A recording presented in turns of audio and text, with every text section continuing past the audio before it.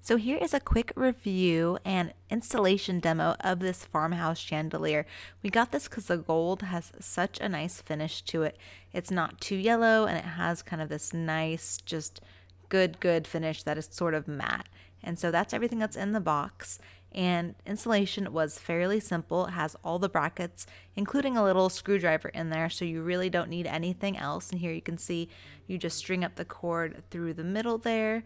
We decided to add the sides on afterwards, so the light itself was lighter while hanging it up. And then we added them afterwards, as you'll see. And you'll just put the chain through. You kind of go every few links there so that it goes right nicely on there. Then just push it through and get your wiring all done. Fairly simple. Follow the instructions that are also included in there. But this piece isn't too super heavy, so it's fairly easy to install. And you can see we're just getting all our things up there. It has the plate that just gets screwed on, and then you are pretty much good to go. You hook on your chain on the top as well as the bottom. And then what we did is we added the sides afterwards, and you just unscrew the screws that are there. They are all gold, so everything matches really nicely. So add in your sides and then you are good to add your light bulbs and hang.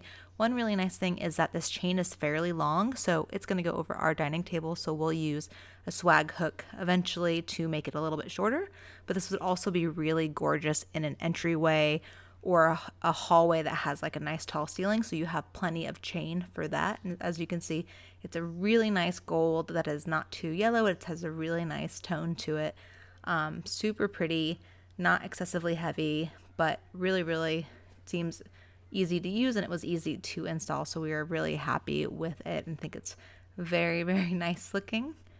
And I'll also show you it with the lights on so you can kind of see how nice and warm this light is.